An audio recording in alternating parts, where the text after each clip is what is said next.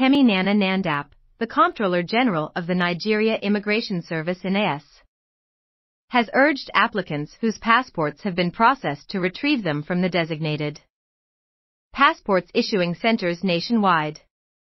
In a statement released on Friday by Kenneth Udo, the Service Spokesman, it was revealed that 107,646 passports have been produced but remain uncollected.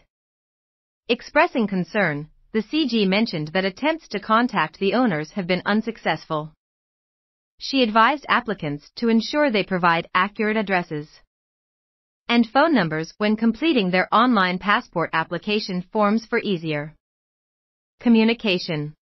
To facilitate the process, the CG directed that all passport offices in Lagos should be open on Saturdays from 9 a.m. to 2 p.m. exclusively for the collection of processed passports.